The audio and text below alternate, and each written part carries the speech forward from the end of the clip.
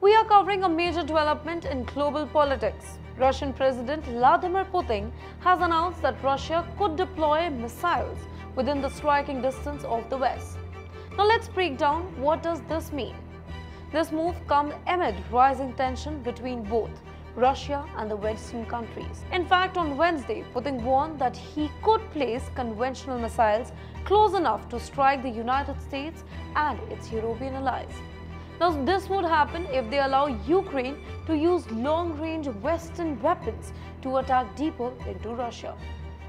In this first face-to-face meeting with the senior editors of international news agency since the war in Ukraine began, Putin said the West was wrong to assume that Russia would never use nuclear weapons.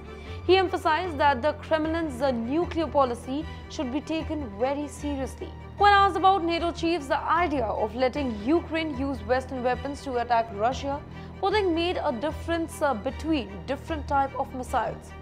Then he warned that if Kyiv were allowed to hit Russia with stronger weapons, it could lead to a big escalation and possible push to the West into a conflict with Russia.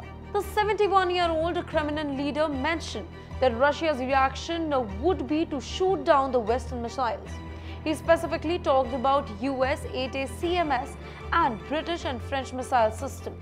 Putin also mentioned that Moscow was thinking about placing similar long-range missiles near enough to strike the countries that permitted Ukraine to target Russian territory with such missiles.